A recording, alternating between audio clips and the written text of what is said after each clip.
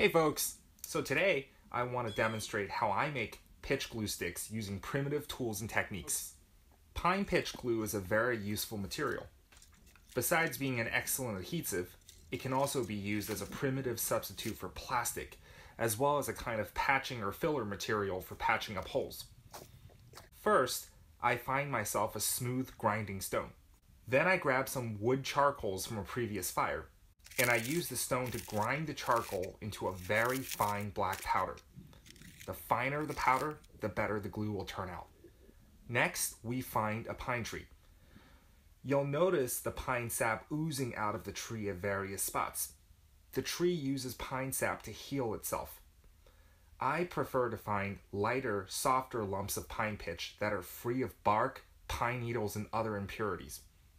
I use a damp piece of tree bark and a stick to gather the pine pitch. Next, we need to find ourselves a primitive container. In my part of the world, there are lots of shells that can serve this purpose. Now, if there are no shells, I can consider using a hollowed out bone fragment or even a wet curled piece of bark. Whatever it takes just to hold one of those lumps. Next, I find myself a quartz flake. Quartz can be found all over the place, and striking a quartz cobble with another stone will produce many sharp flakes. So we take the flake and we scrape it along a piece of wood.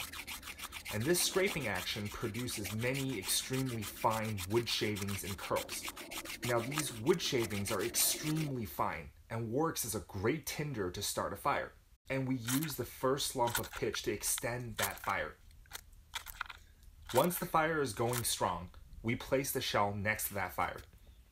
In just a few minutes, the pitch in the shell goes into liquid form.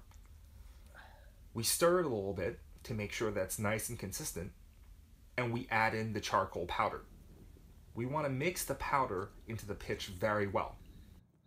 After the mixing is done, we gather the mixture onto a wooden stick, and we coat the stick layer by layer until all the mixture is gone.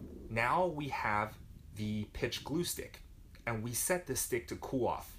After just 10 minutes of cooling, the pitch glue stick is nice and firm and is ready to be used.